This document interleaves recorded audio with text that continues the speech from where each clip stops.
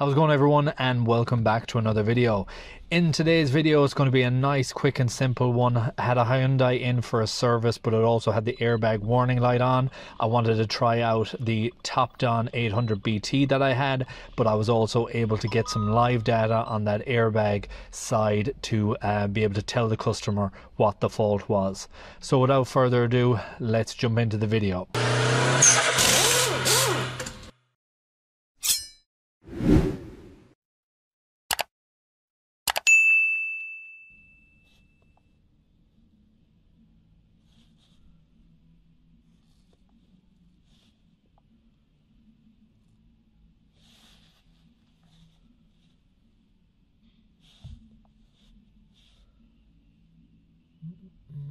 Health report.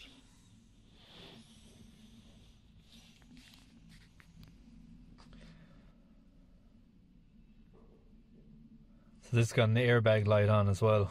So let's see what fault codes are in there and maybe check some live data quickly.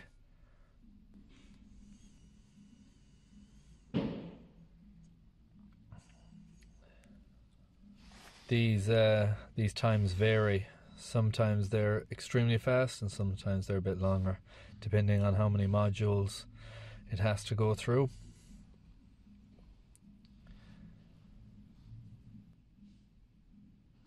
%. So airbag, stability control is also airbag event 1. Read fault code. Driver airbag resistance too high. Okay. So with that, if we go back out, we can get some information on resistance here, real-time information.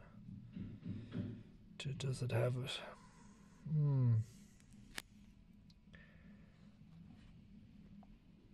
Let's just select them all, see what it's got. Damn it.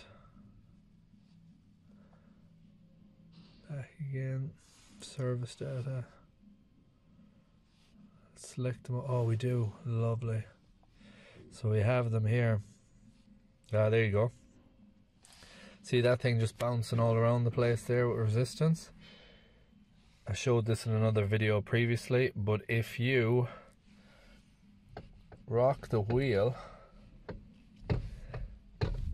and you get massive resistance change like that, the clock spring needs to go. So that should be below 3. From memory, I think they're around 2, 2.5, something like that when they're brand new. But you shouldn't be getting any movement on the resistance on that. So we have a clock spring that needs to be replaced on this. I am going to go back out.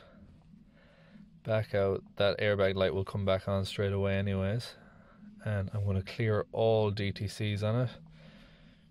I just want to make sure that it's capable of doing this, because I am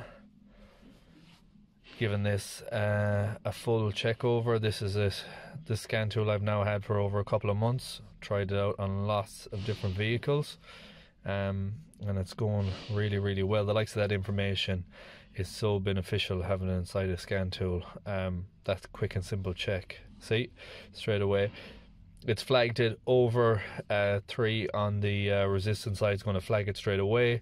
So some of these you'll find will stay low, and then when you rock the wheel, then they go high. On this one, it's high all the time. So easy diagnostic on that. All right, that's it for this one.